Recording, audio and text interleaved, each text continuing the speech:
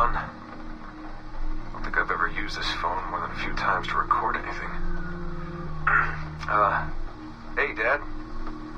So, we're all here in New York at the motel. It's Queens, actually, in Astoria, near the NQ. Rebecca's off getting batteries for something. Sean's in his room doing whatever Sean does. And, you're out getting some food. Me?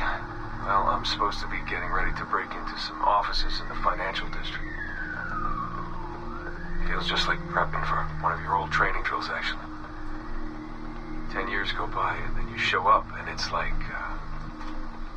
I was never gone, and we're right back to the ball busting and the conspiracies and the paranoia.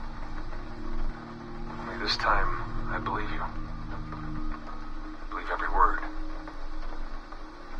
You know, I don't even think you know the half of it. I don't think you know how much I've seen. How much I've learned in just a few weeks. Everything, really. I feel like I've lived 1,000 years, or 10,000 maybe. It's impossible to explain. But when you see that much of the world through the eyes of so many, you can't help but be sad. And to see all these incredible, intelligent people fight the same battles, make the same mistakes over and over again. Because culture and knowledge and history, these things, they aren't passed on through our genes. Every kid on Earth needs to relearn the basics. How to live, how to survive, how to stand up for what's right. So much is lost in the transfer. So much is added every generation. It's a shame. I mean, over and over, everything must be learned again.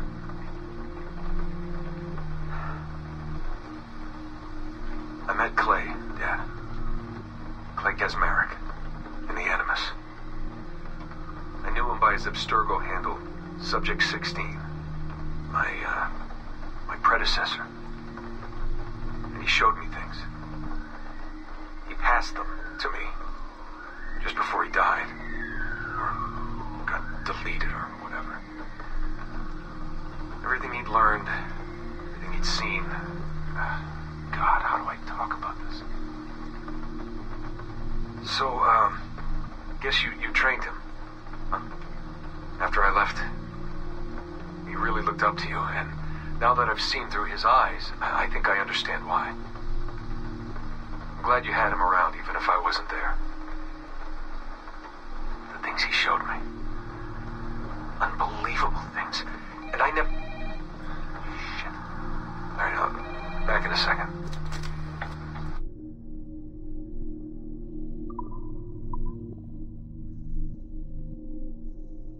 Okay, it's been a few weeks since the last recording. Sorry about that.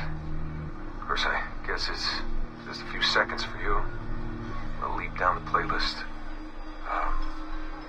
Anyway, I was talking about Clay. Gesmerick, Subject 16. So, when I fell into a coma back in Italy and woke up in the Animus Black Room, it was, so calming. It felt like I had woken up into a dream. Haze. A dream where none of this mess had ever happened. Felt like I should just be getting ready for another day of pouring drinks at bad weather, and another day of complaining about being between girlfriends and wondering what the hell to do with myself. But when I saw Clay, just sitting there, it started to come back, you know, piece by piece. And when he told me about Lucy, fuck, you know, it hurt. You know, realizing that I killed her without thinking or feeling anything. Not at the time, anyway. Well, then, things just kept piling on. There were more memories of Ezio and Altair and the first civilization. And then, right before he vanished, Clay passed on his memories to me. He showed me everything he had seen and lived through, and it was brief, but overwhelming. Not really sure how to explain. He saw glimpses of Adam and Eve and their escape from slavery. He saw the beginning and the end of the war between the first Civ and humans. He saw Minerva, Juno, and Tinia trying to work out their calculations. At least that's what they called them. They had these tools, these powerful machines that could predict possible futures. Not what was going to happen, but what could happen. Probabilities. And, well, they spent a lot of energy trying to figure out what was the most likely scenario for the future. Theirs and ours. And in the end, I guess they figured I was their most likely candidate. Some guy named Desmond living at the beginning of the 21st century of the Common Era. But which Desmond was the right one? Because, you see, probability is a weird thing. It can branch out in so many ways. Which version of me did they need? Was it the Desmond who got married early and had a son? One who stayed single in New York? Or was it the Desmond who moved to San Francisco to be a waiter? Maybe it was the Desmond who worked at an auto body shop in Chicago, or maybe it was the me who never ran away from his parents in the first place. First Civ had countless variations to choose from, but in the end, the lucky one was me. I'm the Desmond their best calculations spit out. I'm the Desmond they left their messages for, and I guess I have to live with that honor. What an honor. Pretty tired. There'll be more later. Ciao.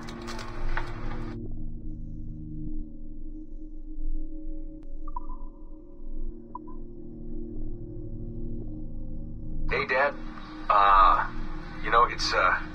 It's funny. I have this memory of you, one I keep coming back to, and I always think about it when I'm working or just before going to bed, because it sort of calms me, I guess. I was 14, I think, and you were trying to teach me how to walk with a light step. Remember that? How to be mindful of how much noise I made when I moved around. Simple stuff. Stuff I understand now, but back then, I gotta tell you, I thought you were just being an asshole. You told me you were gonna go up to your room and sit with your back to the door and read a book. And you wanted me to wait at least 15 minutes and then sneak up there and tap you on the shoulder without you knowing. I even remember the book you were reading at the time, the one by Captain Johnson. And you warned me that if you caught me, we'd have to start all over. Then you went upstairs. And I waited.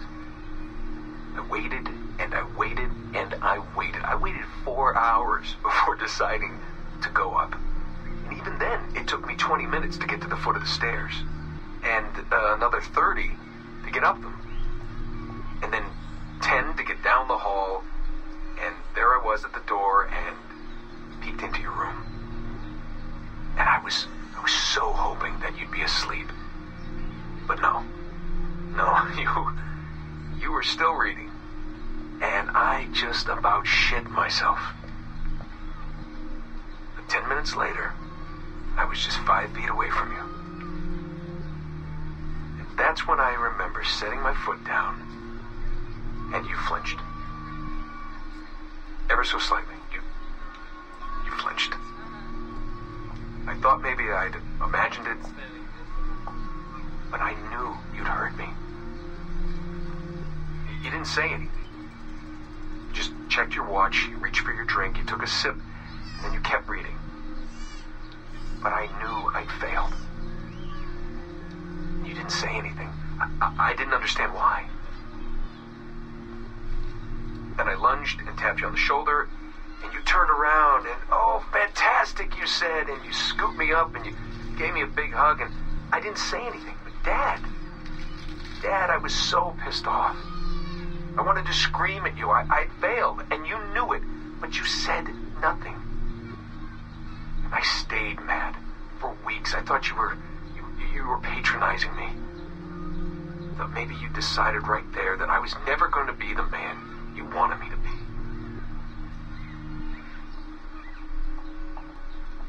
But I realized just a few years ago that you checking your watch, that was the clue, wasn't it?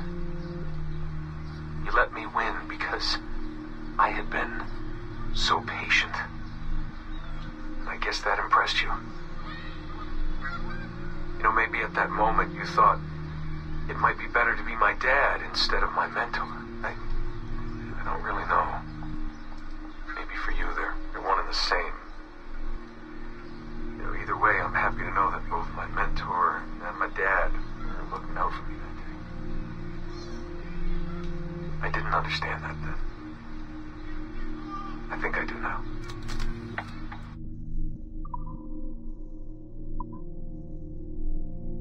So, this will be a short one, Dad. Something to remember me by if things go south.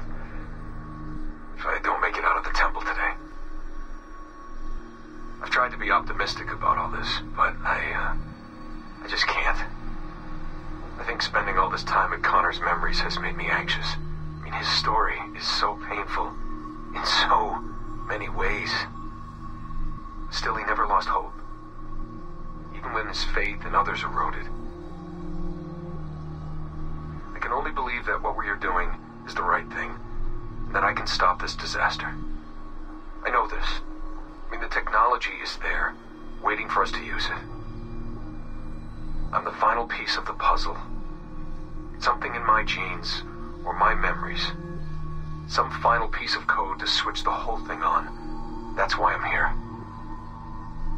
That's why they brought me here. Only, I don't know what I'll have to give up in return. My sanity, my life, it's impossible to say. I do know this. Our battle with the Templars will not be over. And whatever's inside that temple is not an ending. It's just another chapter in this endless story. And it'll be your job, and Mom's, and Sean's, and Rebecca's, to keep turning the pages. You know, I keep thinking about something Orson Welles once said. Something like, if you want a happy ending, it all depends on where you stop telling your story. So maybe that's the answer. Maybe that's how people keep marching forward. If something goes wrong in their dad, something happens to me.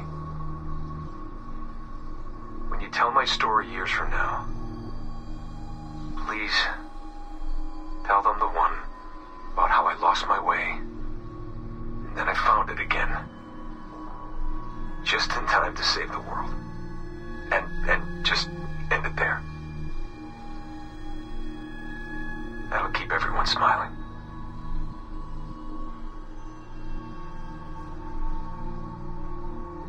Goodbye, Dad.